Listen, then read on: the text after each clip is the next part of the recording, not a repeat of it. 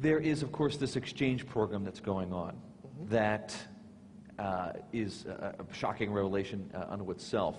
But what is more intriguing, as we're here talking about today, is your evolution of how you went on from that environment to lead science in a whole new direction in the sense of this Ganesh particle, in the sense of breaking apart the very fabric of creation.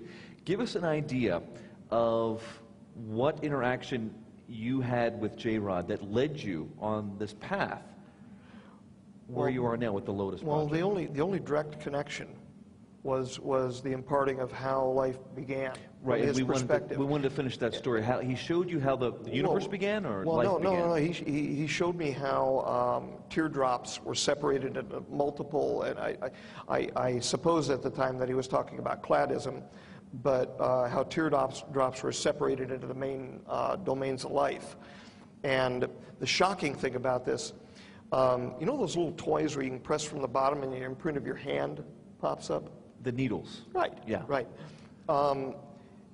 Through that, I saw a human being's face come out of a red background.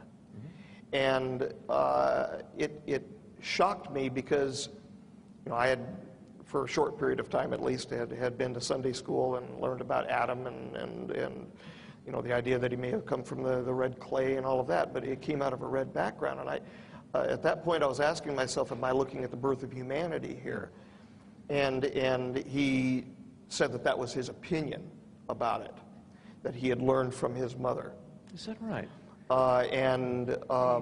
That's the only real connection. Okay. The other thing, which, you know, later on, we're talking 2001 now, when we went out, the wife and myself went out to Frenchman Mountain to do a fairly prosaic endosymbiosis study. It was fairly funded, but it was just to keep me happy while I was doing important things that they considered important. I was interested in eukaryotic evolution, so we were out there looking for biotype. And I had I theorized that we were dealing with a triumvirate type original virus, which may have related to panspermia. So we went out there, and we were met by an older gentleman who talked about flames coming off from the Vishnu schist area. He, in fact, was a Native American gentleman.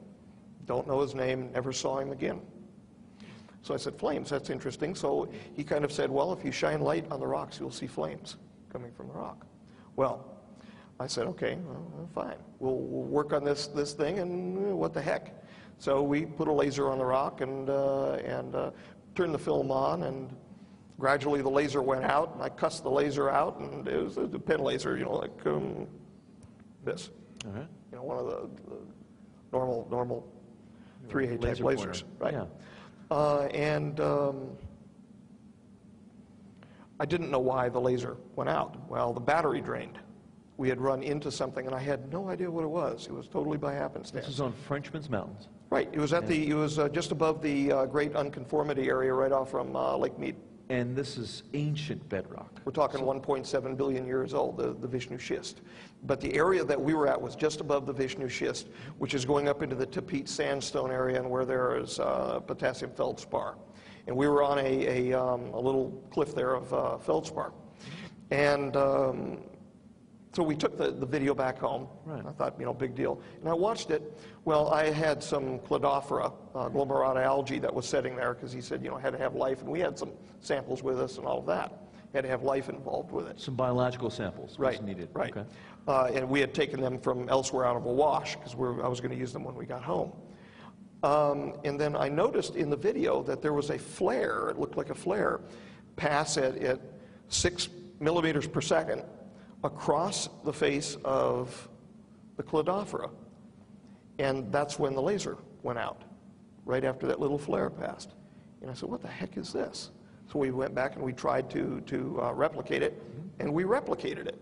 Well, this moved on from there to dealing with just the rock, and finally we began delimiting the intervening variables so that we knew what would cause the phenomenon. This is one of the more controversial things that actually went out to the public, and that's why I know, and you know what's going to be said near the end of the presentation, why I'm happy to be able to talk about it here today. In any case, we were gradually able to, with high performance, replicate the phenomenon both in a higher energy as well as a lower energy form. And we knew exactly what optics train we were to use with a compound microscope to do it. And to the layperson, that means? We figured out how to use a microscope to get it working right every time. Yeah. I'm sorry. And when you say get it working right, what in fact were you doing? What we were doing is we were stimulating the surface of any silicon oxide with a laser not more powerful than, in fact, not any more powerful than this, and a 9-volt battery, which was restricted, and marine water, ocean water. And we learned with the right optics train, the right restriction of energy across the surface, how to get a peculiar phenomenon to be evoked above the surface of the silicate, like quartz. When you say phenomenon, are we talking about biophotons? Biophotons are involved, and in fact, we have film of them being involved. Well, we have some slides, too. Let's go back to the PowerPoint, because I think we have some demonstrations of what we were talking about as far as the microscope images. You have a few here that are taken directly from your microscope view, I believe. Yeah, that was filmed in the presence of a couple members of the public who, because we were not willing to provide the optics train, one of them flew all the way from England. And then after we wouldn't provide him with the optics train, after we told him that we wouldn't, he did it twice, that we would not provide him the optics train because this can be turned into a weapon. And we're going to be showing in a week a film of how it can be turned into a weapon as well to the assembled audience that we'll speak about here in a moment. Okay. And what are we looking at in this slide here? You are looking at a peculiar plasma phenomenon off the surface of quartz. The round-looking thing on top is actually what we nicknamed a portal. That is a singular phenomenon. The area immediately under that, going from left to right, is another one of the singular phenomenons. The material being ejected off to the right is an aggregate of material which is assembled in the outer periphery of the phenomenon and then is ejected out and affects cells in our environment. We're presently theorizing that this could be a new variety of horizontal gene transfer, something akin to what we call transduction. And in fact, along a viral type, retroviral type pathway, but an augmented retroviral type pathway. So what you're looking at here is you're looking at a portal firing a particle. And we came to nickname these particles by different names. The one which became the most famous nickname was called a Ganesh particle. And we did so only because we had to call them something. We didn't know what they are. And to date, we still truly don't know exactly what they are. We know more of what they do. We've assembled a proposed preliminary system, but we don't know exactly what they truly are. It's been suggested by such people as Bill Hamilton that they may be the Pavitrakas of the ancients, the ancient Hindus. From their Sanskrit, from their Vedas? Absolutely. That these metamaterials, these subtle matter materials, are the things which they believe come and animate their idols. I'm not certain, but it's possible. You're looking at a high-resolution image annotated on bottom with what you're looking at, as well as annotated by perspective on the top of a portal. This image was actually enhanced using software from S4. I was allowed to borrow some software for a while. Is that right? Interesting. Yep. We nicknamed it Shady Soft because the nickname for S4 is the Shady Rest, the old Petticoat Junction nicknames. And what you see in the top center is the object of greatest interest to me, the thing which is bordered or bracketed by the yellow brackets. They're microshards. We believe to be microshards of quartz crystals.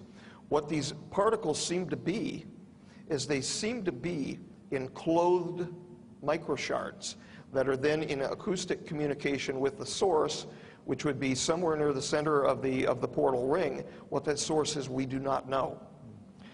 And we know that they respond to acoustic stimulation because of Marcia's work with them. She began speaking to me while she was watching what came to be known as a Selkie, a class 3, class C particle.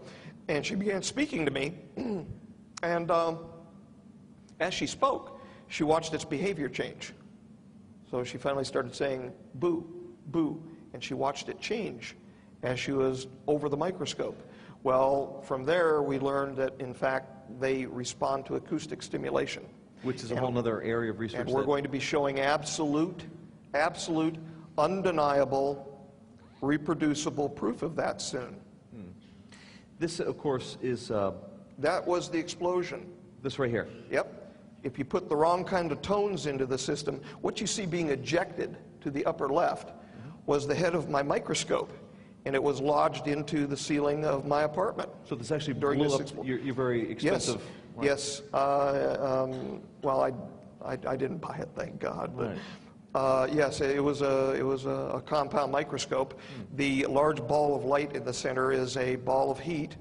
You can see the heat spreading down onto the table. We have film of this. You're just seeing a still of it. We've got actual film of the accident happening, and the color image is on the right. The little spot of red on the right was the flash off from my wife's face as the explosion occurred. I yelled down. I got down onto the floor. Marcia was watching through the internet cam from another perspective. In other words, we have it from two perspectives as the explosion happened. She was severely burned during it. She lost her eyebrows and all of that. She didn't get down in time. It's lucky that that's all that happened, really, when you think about it. You're tinkering with the fabric of creation here, and we're going to get into the fact that you have had some sort of angelic experience, whether it's related to this research or not. Well, let me ask you right now, do you think it is? Yep. Because I'm hesitant to apply the word angel. It's a lack of a better word, but it's some sort of, I wouldn't say a divine. And I would probably, while I will not deny what happened to me years ago when I was very sick, and the Catholic Church has this on record. You had a high fever? 1981. No, I had a demyelinating process. I was dying. I was blind and dying. And the demyelination process went away instantly. It happened here in Las Vegas at a healing service from Father Ralph Diorio, who is a known healer out of Worcester, Massachusetts. And this is on record with the Catholic Church. It's verified. A spontaneous, miraculous healing, for lack of a better It phrase. was a miraculous healing. I have no doubt that the love that was encountered at that moment goes beyond mere words. mortal. No, there are no words. Well, there are no words. You, of course, in addition to talking about the timeline paradox, which we'll get into, this angelic phenomenon first appeared in the context of your work. Right, and if there were no photographs of this, I would. Everybody around me, I would have told, just shut your mouth. And I'm being honest about it. I would not have wanted this out to the public at all. Because such things are very comfortable when you read about them occurring thousands of years ago. Kind of like Renaissances. They're great a few hundred years later, but while they're happening, they're real bad. A lot of contentious things occur. But you've had this... It walked through the wall at me, and we have film. She's got full-color video film of it, and we've got freeze frames, images here. And while I find them, set up the stage, if you would, because this is an extraordinary component to all this. We're dealing with extraterrestrials, we're dealing with a timeline paradox, and then out of the blue almost, we're seeing that... Symbiosis study. It was fairly funded, but it was just to keep me happy while I was doing important things that they considered important. I was interested in eukaryotic evolution, so we were out there looking for biotype. And I had I theorized that we were dealing with a triumvirate type original virus, which may have related to panspermia. So we went out there, and we were met by an older gentleman who talked about flames coming off from the Vishnu schist area. He, in fact,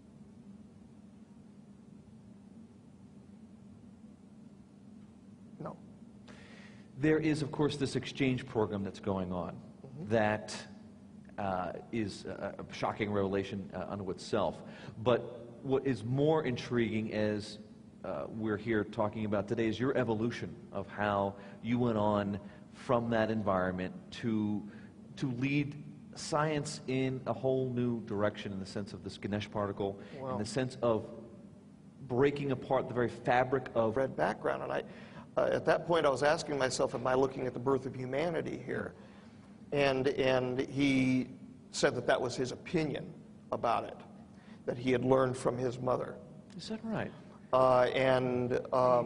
That's the only real connection. Okay. The other thing, which later on, we're talking 2001 now, when we went out, the wife and myself went out to Frenchman Mountain to do a fairly prosaic creation.